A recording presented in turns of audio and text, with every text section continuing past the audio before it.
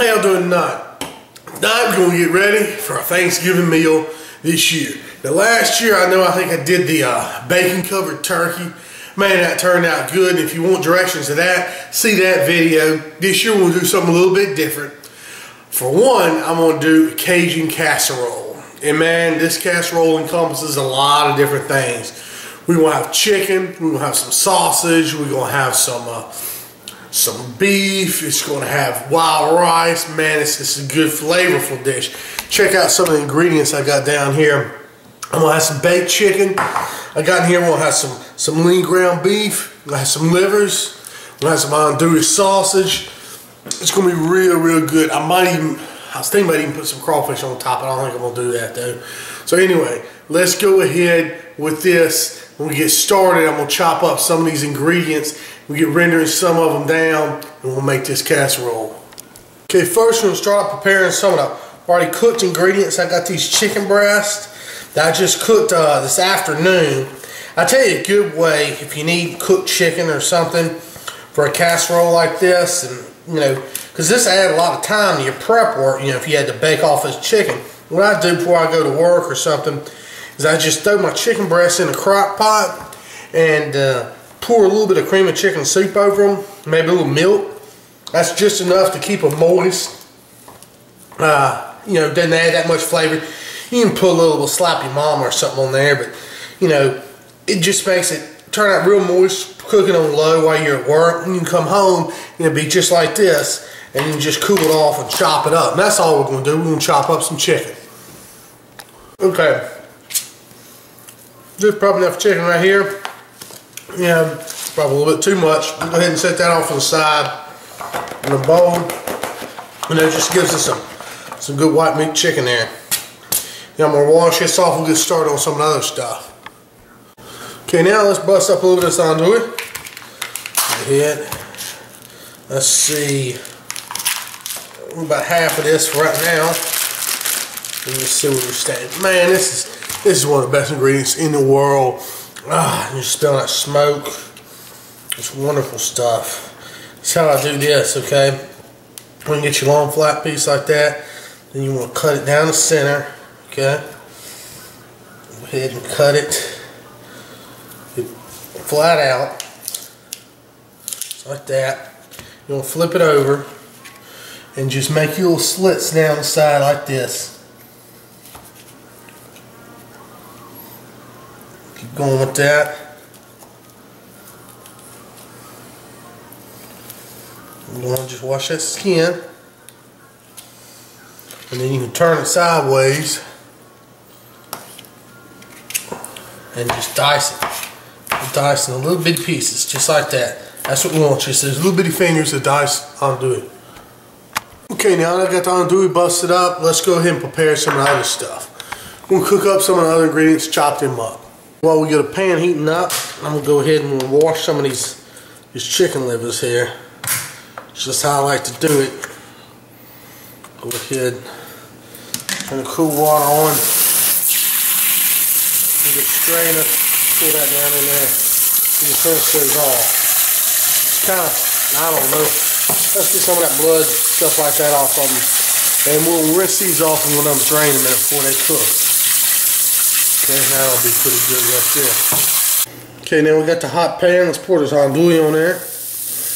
And let it brown off in that pan. So we'll have to give it some oil, fat, this other stuff. Plus, you know, this has been smoked and been thoroughly cooked all the way through. So let's brown this off for a few minutes. Okay, now you can see the sausage is kind of browned down there nicely. I'm going to go ahead and put the sausage on the side here on a plate. And we're going to get ready to start browning some of this other stuff. Man, that sausage smells so good. It's unbelievable. Okay, just get that sausage there. Oh, yum. Okay, now, let me get the next thing. Okay, so next I put about a half a stick of this salted butter in this pan. Alright, so it's sort of nice and melted. We want to butter poach some of these chicken livers. Alright.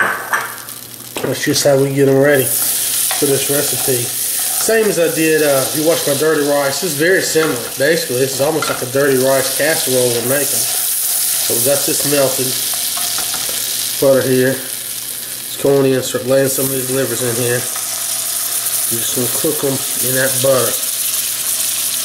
Man, that's going to be good. Butter poached.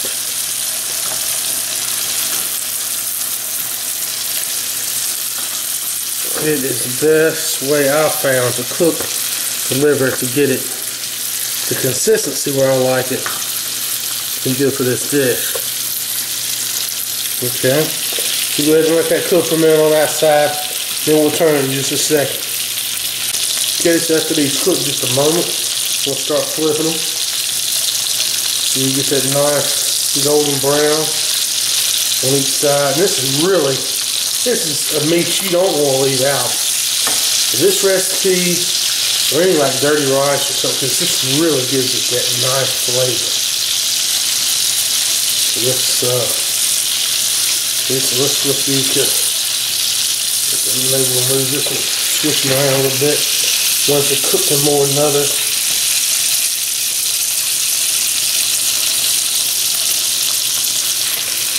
Let's add some tongs like this.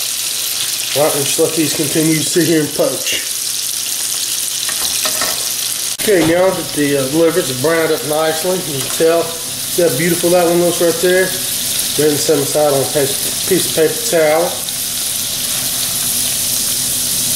Man, oh man, yes sir.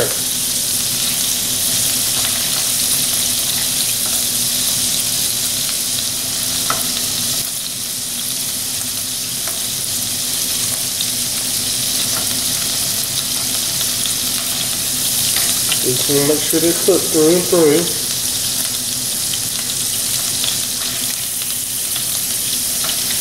Alright. Now we're going to drain some of this grease out of this pan. Okay, now that I drain that off some, go ahead and we'll go in with the ground meat. Come on now. That's some lean thing.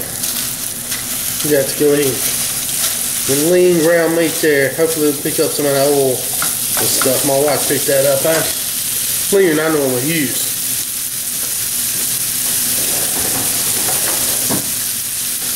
But that's fine. We've got plenty of fats and flavor in there from everything else. And we'll just brown this off and it'll pick up all that goodness off the bottom of that pan as well. It's going to be good. Okay, now we'll strain the ground meat. Alright. Okay, now while that ground meat's draining, I'm cutting up them chicken livers. Remember, I want these all diced. I had to let them cool for a minute. Then we're going to dice these all up and get them put up in the mix. It's going to be good. Okay, now in another pot here, I brought some water to a boil. And what I'm going to do, I've got 2 packs of dirty rice mix. Yeah, I know I'm using it from a mix, but this is fine for this recipe. Alright, I'm just making a double mix recipe here. This happens to be this Zatarain's, I don't know if you can see their dirty rice mix. You know, add the appropriate amount of water to the pot with the rice. In fact, I'm going to add in now some of the meat. We'll add in the livers to there. All them diced up livers. We'll add a lot of good flavor. We'll add the ground meat as well. If I can get in here. Dang. Come on, get in there. Damn mess all over the place. Look at that running all down the cooktop. Add a little bit more water to that. Find some water. Gosh, look.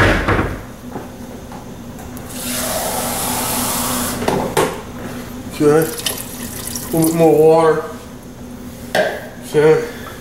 Stir this and it says bring this back to a boil. As soon as this comes back to boil, I'm going to turn it down and let it simmer for about 25 minutes. Alright, that's going to make a hearty little stew there. Let's bring it back to a boil real quick. Okay, now while we're waiting on that rice, it's going to be great for this. We hadn't done it in a minute. Let's make our roux. We got your butter. We got a flour. Yes sir, yes sir. Let's make a roux. We need a roux here. It's going to thicken up this casserole something fine here in just a little bit. So I'm going to go ahead and start them off in this pan. Turn it down a little bit low. Go ahead and break all this flour up. Now of course, for those of you that hadn't made a roux, if you're new to this, you can't quit stirring. You gotta keep stirring. This stuff will burn. Now, this is where my roux buddy comes in. My roux stirrer. Let's clock him on. Let him go to work. Let him go ahead and keep that stirring. You make it good right there. Just keep on going, buddy. Keep on going. Actually, since this roux is looking kind of thick, I'm gonna add a little tidbit of butter. We're gonna do it like that. That'll get thinned out, just nice for us. Turn the heat down a little bit low, and we're just letting that flour just cook right there. It'll be perfect. Okay, well that roux stirs away right over there, and the rice finishes cooking. I'm gonna heat my pan back up here. We're gonna get started again. First off, I'm gonna get some. I got a little bit of fat in there already. I'm gonna get this. I'll do it back in there, okay? That'll be good. Okay, heat that. Okay, now that that's started to heat up, I'm gonna go with 1 pack of Trinity. Alright, you know what Trinity is basically, all it is cut up onions, celery, you got green bell pepper in there, a little bit of red bell pepper, and this one's got a little bit of parsley, okay? For seasoning. We're gonna stir this in, and we'll saute that Trinity there in that sausage. Well, it's going to be real good.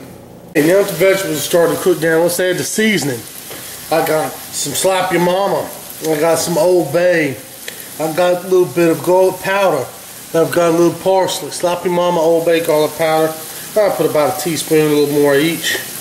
That's just going to really give it some zing, okay? We'll start to stir that in. Oh yeah, you can smell that's going to brighten that up.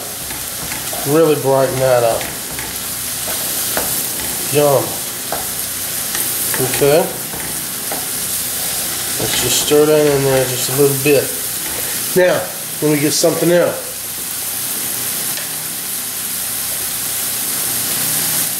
Start working some of that chicken in here. Remember that chicken we had from earlier? Go ahead and put that white meat chicken. Be good right there. The chicken's going to absorb a lot of that flavor. And just mix it in here with the mix. Just keep mixing it in. It's going to be so good, I'm telling you what.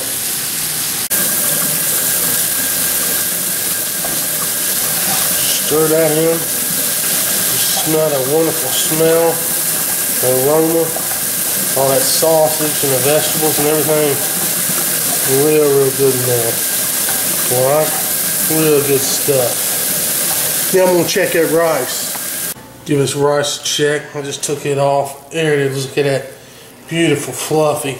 Beautiful. Okay? Just fluff that rice just for a second. I'm going to keep that hot while we're doing the rest of this meal, okay? Okay, now that I'm stirring this up, got this going good, I think my roux's ready. Alright, take my roux stirrer off. Set this dude over here.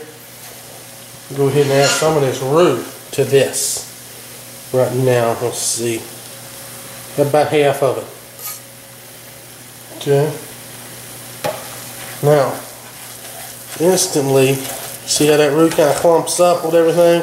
It's all nice and thick. And we just want to stir that in. Get that all nice mixed in with everything. Get a little bit more of it. Okay? There we go. I'm going to keep them stirring though. Keep them stirring.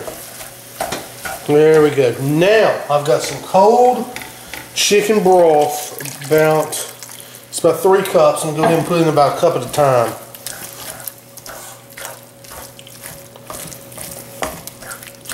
Just stir this in. It's gonna thicken up now because it's got that roux in there. Turn this down to low. See how thick that is? It looks almost like a jambalaya or something. Go ahead and some more of this chicken stock in there.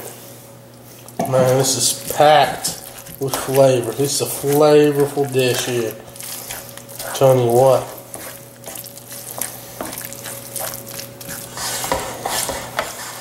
Alright. Now we get mixed in and turn the heat up just a little bit. Just didn't want to burn anything on the bottom. We'll have a little bit of extra broth there. You could use turkey broth. You could use whatever. I had that chicken broth, that juice from cooking those chicken breasts in that crock pot all day.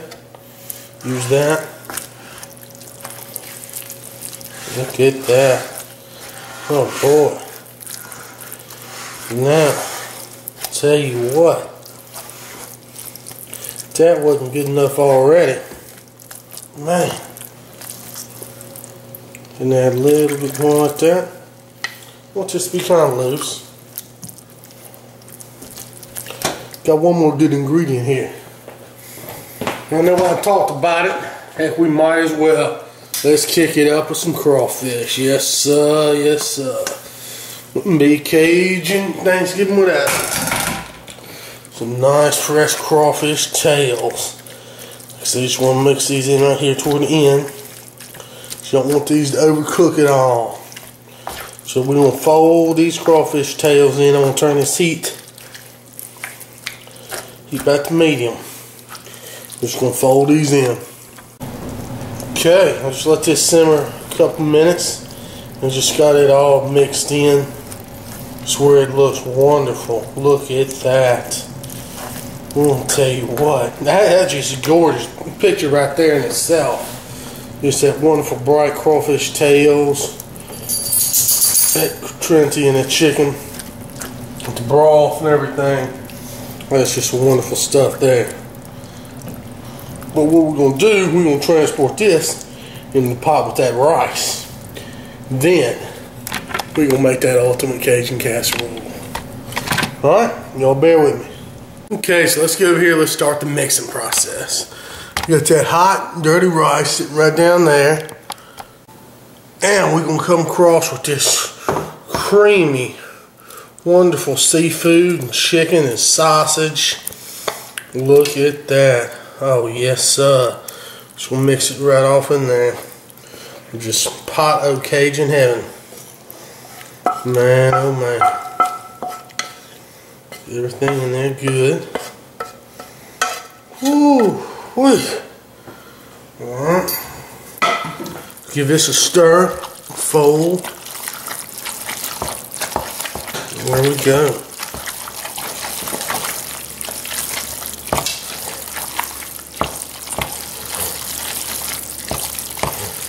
Perfect, perfect. You could probably just eat this just like this if you wanted to. But if you let it bake, let all this wonderful stuff just simmer together, it's going to be even better.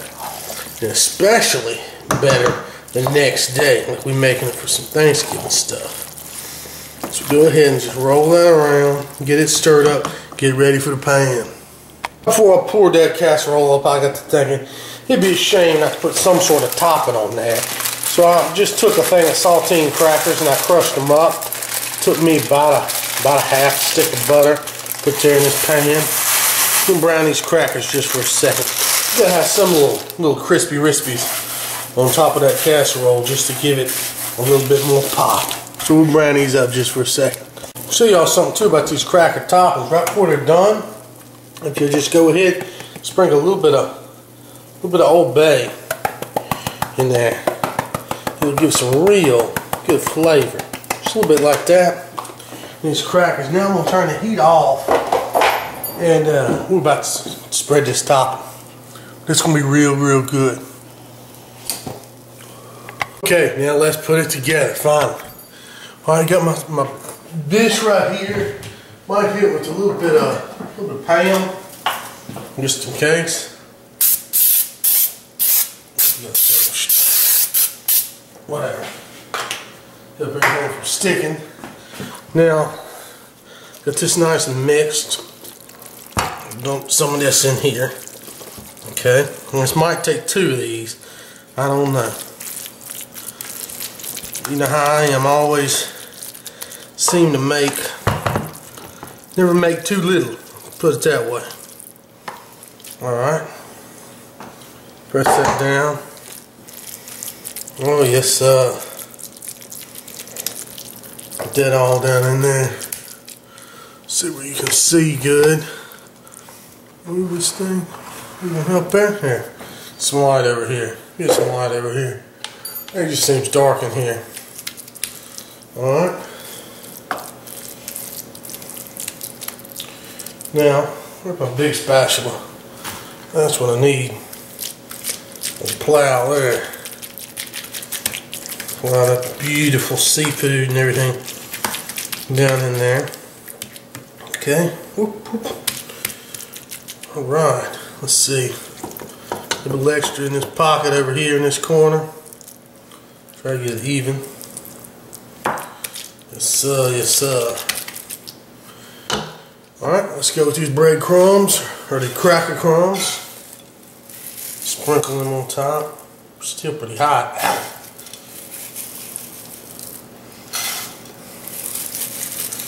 Yeah, my hands are clean. Let's see. This just smells still wonderful. I can still smell it. The sausage and the seafood, you know, from the crawfish cooked and the chicken broth. Smells wonderful. I won't put too much topping on there. I don't want to take too much away from that wonderful rice and everything. Now I got some, I had some smoked Gouda I just kind of grated, had left over from the other night. Something I was making. I figured, heck, we'll put a little bit of, what's a casserole without a little bit of cheese on top. You know, that'll add a little pizzazz to it. Add a little bit of smoky flavor to complement that andouille in there. Oh yeah, it's gonna be good right there. We'll just put that out, sparsely on top. I'm glad I got that little bit left. I can put that little bit in there, a little pan, make me a little sample. And save this one for Thanksgiving. I'm gonna show y'all what we're gonna have for Thanksgiving here in a minute. There we go. Go ahead and push all that off on there. There we go. Now I'm going to pop that in the oven on 350. And we'll check in about 30 minutes. Hey, so I was going to show y'all what we having for Thanksgiving tomorrow, or the day after tomorrow. This is a turducken. And this is from Poultry's butcher shop in Brochet, Louisiana. And this is certified Cajun. Like I said, this is from Poch's. I'll post a link to a little YouTube video about his place there in Louisiana. But it's a certified Cajun product. I'm letting him thaw out in the fridge here.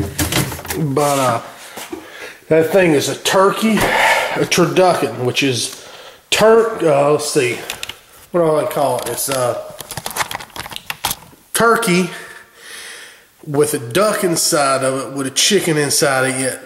It's going to be a real good dish, but I can't wait to see. I've never tried one, but this year, since I'm actually going to be working the day after Thanksgiving, I'm working the day before, I don't have much time to take a turkey and brine it and do like I did last year. So I got that bird, ordered there, certified Cajun from Louisiana.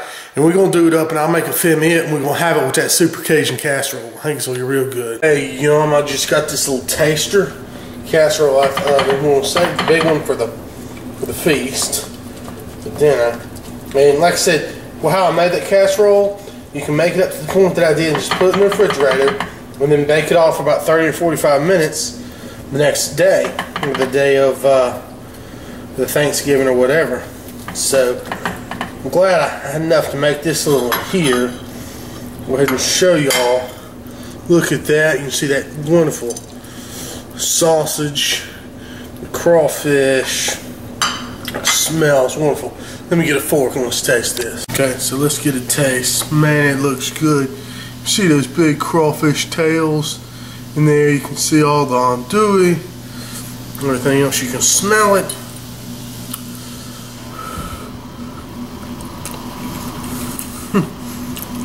Man. Tell you what,